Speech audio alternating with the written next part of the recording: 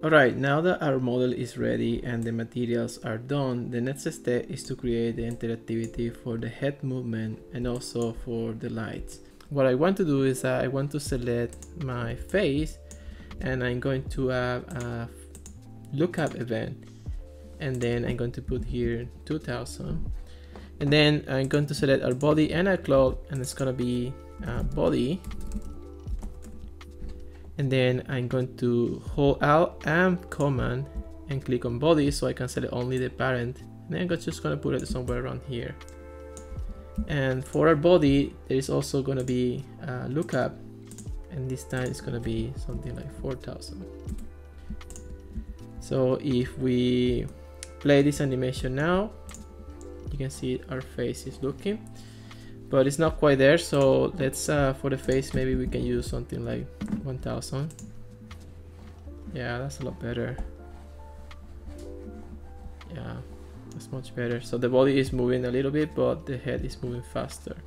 Okay, so another thing that I want to do is I want to create a sphere. So let's create a sphere here, very small sphere, maybe something 16 by 16, and then let's disable the lighting and let's make this sphere somewhere like this. And I'm also going to create a point light, which is gonna be more or less in the same position of this sphere.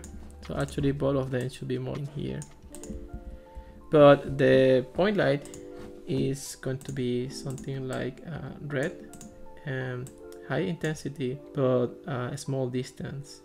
So it's gonna be a very small distance right there. And then for our spheres, let's disable shadows, and for our lights, let's also disable shadows. So for both of them, I want to use a follow event here, follow event. So then when I move this, you can see that is going over the head.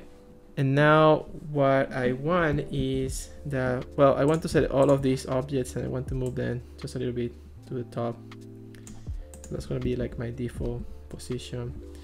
And finally, another thing that we could do is that we can have some reactions. Like for example, our eyes could be smaller when the light is going over the face. So we can select both eyes, we can create a group, Command G, so it's going to be eyes. Let's create another state, and in this state we can have maybe half or scale of our eyes. So what we want now is that when we hover the face, we want to change the state of the eyes. So let's say here mouse hover event, and then we change the eyes to a state this, and then this is going to be maybe like 0.1.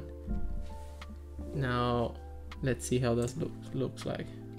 Yeah, you can see it's doing something fun there, but maybe it could be more bouncy. So let's use a spring and see how that looks like. Okay, that's good, but it's too slow. Maybe it could have a smaller mass, let's say 0.5, and a higher velocity like 20. Yeah, that's a lot better. Maybe we can move the eyebrows a little bit to the top. We can create an event for each eyebrow. So for example, let's create an event here. It's going to be more like this and like this. And for this other eyebrow, another state, it's going to be like this and like this, something like that. And then for the face again, we have a couple of objects, eyebrow left, state, and then spring, maybe 0.4, 20 or 0.6, and then the other eyebrow, state, spring, 0.6 and 20. Let's see how that looks like. Yeah, that's very interesting. Basically it's like getting a little blind when the eye is getting closer, so that's pretty cool.